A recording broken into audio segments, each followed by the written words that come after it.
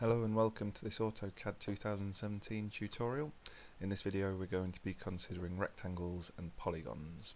So we'll make a start, we'll open a new drawing. So select templates, AutoCAD ISO named plot styles, and we've got a new drawing.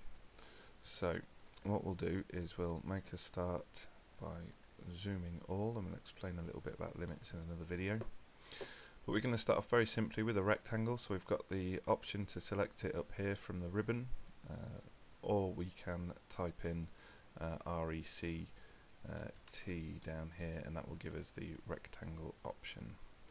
So that starts us off with a rectangle. So we can draw a rectangle in a number of ways. We can simply select 2 points, so we can select a point here, and we've got a rectangle. So that's the first way of doing it, very simply. Another way that we could do it with a different level of accuracy, select rectangle, select our first point, and then in the command line you'll see we get some different options come up. So we've got area, dimensions and rotation. So if we select the dimensions, we can tell AutoCAD how big we want our rectangle to be.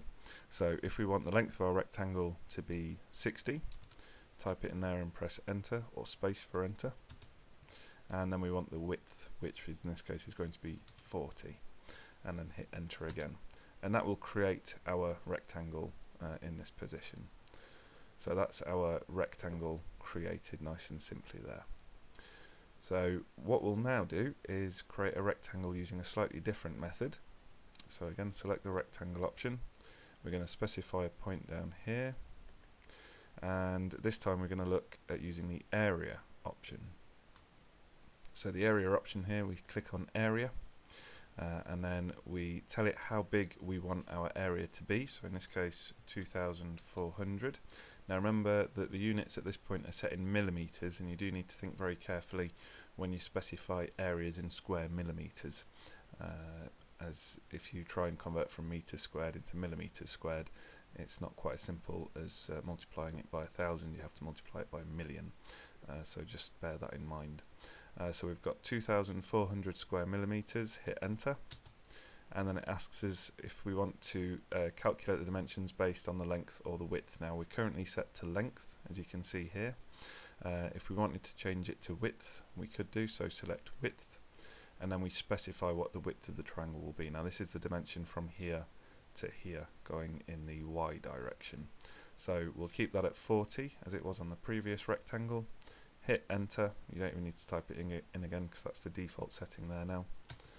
And we've got a rectangle. Now you'll notice it's exactly the same size as that one, and that's because they share the same area.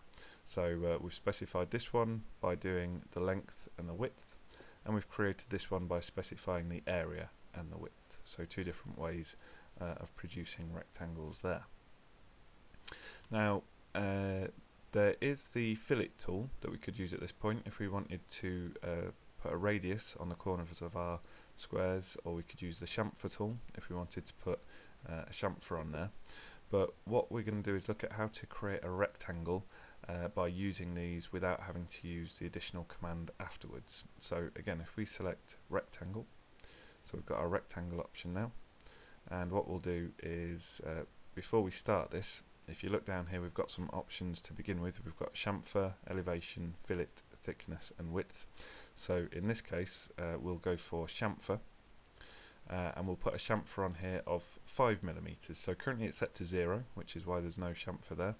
So if we set our chamfer to 5 millimeters, and the second chamfer distance, so bear in mind again we've got one chamfer and two chamfers. If we keep them the same, 5 and 5, then we'll end up with a 45-degree chamfer going across there.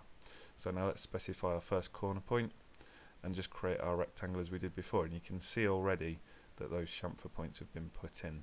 Now if you make the rectangle smaller than it can accommodate the chamfer, then the chamfers disappear and it's no longer an option, so they will just go away at that point. However, we can simply specify this in the way that we did before. We can either click the mouse or we can specify the area and dimensions. So let's specify dimensions, and let's go 60 again. Just hit enter because it's already set to 60, hit 40 because it's already set to 40, and we should end up with a nice lovely rectangle like so. So there we go, that's our rectangle with chamfers on there. If we now want to select a rectangle, this is the last rectangle that we'll do, we want to put a fillet on here. So if we select fillet and we tell the radius of the fillet we want to be 5, let's make it a little bit bigger, let's make it 10, hit enter, and then we want to again specify the corner point, so we'll create it here. And as you can see again, if the rectangle is too small to accommodate the fillet or the radius, then they simply disappear when the rectangle gets too small. Again, we could do similar to what we did before, select dimensions and specify 60 by 40, and there's our rectangle with the fillet command already completed. So that's quite handy to know, that's quite useful. So that's a number of different things that we can do with rectangles, and of course this can be quite useful when you're starting to create your basic models before you've edited them and cut them and trimmed them. More on those in a later video.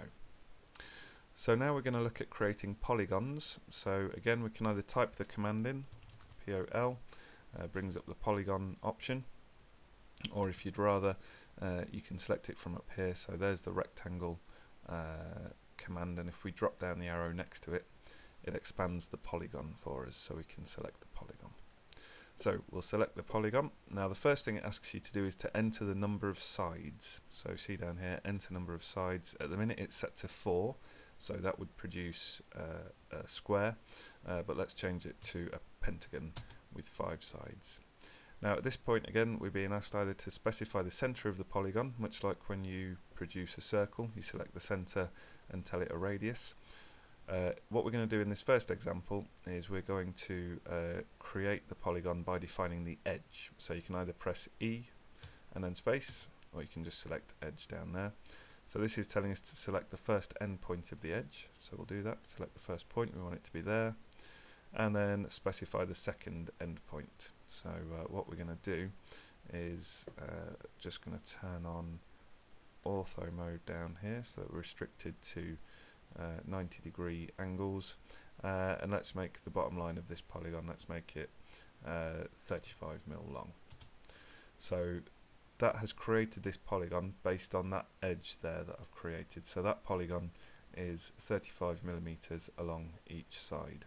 It is possible to adjust it from a regular polygon to an irregular polygon using the grips, but again, more on grips in a later video. So that's how we create a pentagon specifying the edge. Now let's have a look at creating a polygon, and let's create a different one now. Let's create a 6-sided polygon, so a hexagon. Now this time we're going to specify the center of it, so I'm going to start it here randomly. So that's where our edge. Now once you've selected the center, you've then got the option down here to make your polygon inscribed in a circle or circumscribed about a circle. So what we'll do is we'll use this polygon as an example as to what that means before we draw the next one. So let's look at first of all inscribed in circle.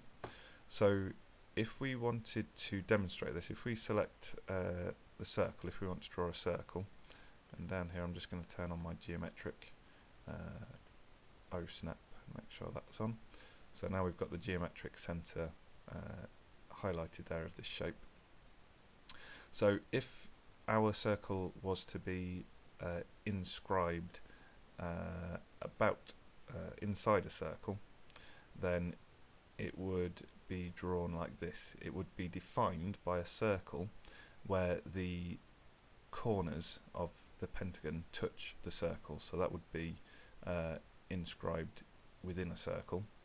If we wanted to define our polygon in a different way, we could do it, this is circumscribed about a circle. So if I snap this to this point here, let me just again on my O snap select midpoint and see if that gives me that. Yep. So this circle in the middle now indicates what our polygon will look like if we inscribe our circle, inscribe our polygon about a circle. So basically it's kind of to do with where you define the radius of your polygon to be. So this is inscribed within a circle, so basically the distance from the center to the point where to the corner of the polygon, and this one, which is circumscribed about a circle, means that it's the distance from the center to perpendicular to the center of one of the edges of the polygon. So that's kind of what we're looking at. That's what those two options mean. So what I'll do now is I'll demonstrate this. If I select my polygon, we're going to draw a hexagon, so that's fine, and we're going to specify the center here, and then at the minute this is set to inscribed in circle, so inscribed in circle. So what we'll do is we'll keep that, we're happy with that, so hit enter, and then specify the radius of the circle that this is inscribed within. So if we look at this now, if I set this value here to 30, then we end up with a hexagon that looks like this. Now if we measure from the center of the circle, let me just turn off my ortho snap, and select there. If we measure from there to there, you can see the distance from there to there is 30 millimeters, which is the distance that we prescribed for this circle. So it's the distance from there to where the corners meet. Now to demonstrate the next polygon, again we'll use 6 sides, we'll specify the center, but this time we'll circumscribe it about a circle. So if we hit C and do it that way, can you see now the cursor is attached to the middle of the edge of the polygon. So again, let's make this 30 again for the radius, and what you can see is that although we've set both of these to 30, this one is slightly bigger. Okay, and that's because here we've defined this polygon by the distance from the center to the center of one edge. So down here you can see that that is now 30 millimeters from here to here. So that's the way it works. That's inscribed within a circle, this is inscribed about a circle. And actually, again, we can just illustrate this point a little bit more clearly. If I create a circle that fits around the outside of there, if I then move this circle so that I pick it up from the center here and put it there, you can see that it fits exactly within there. So that's circumscribed about the circle. So it's using the same size circle to define the shape, but it's defining it in different ways about the polygon. So that's what we're looking at with this. We've got rectangles and we've got polygons.